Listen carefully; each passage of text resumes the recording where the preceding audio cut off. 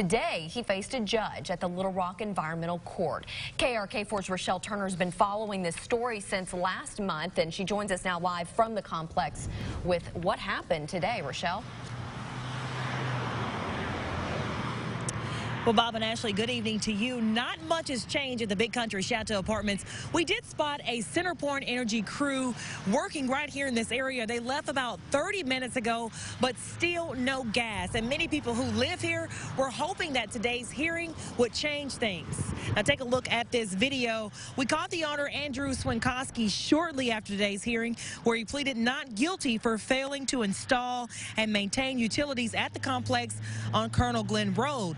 The hearing only lasted about 3 minutes, and several people who live at the complex and workers from Arkansas Renters United were there. They were disappointed because they wanted to see more happen and wanted the owner to be fined for not being up to code on the gas lines. That didn't happen, and instead they just set him up for his next court hearing. But I did get a chance to ask him, when will the gas be turned back on? We're hoping to get the entire property re-inspected by the end of this week and gas on by the end of this week. At this moment, the main line has passed, 5 buildings have passed, and we're calling for inspection on 2 additional buildings today. No, I don't believe that. I don't believe that. They've been saying that for the last month, that they're going to try to get it fixed.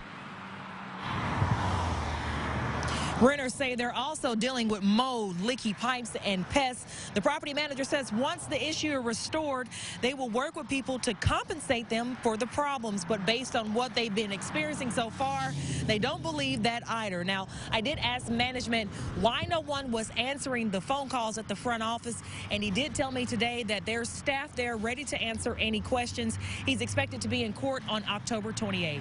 For now, reporting live in Little Rock, I'm Rochelle Turner, KRK4 News. Bob and Ashley, back to you. Thank you very much. And a quick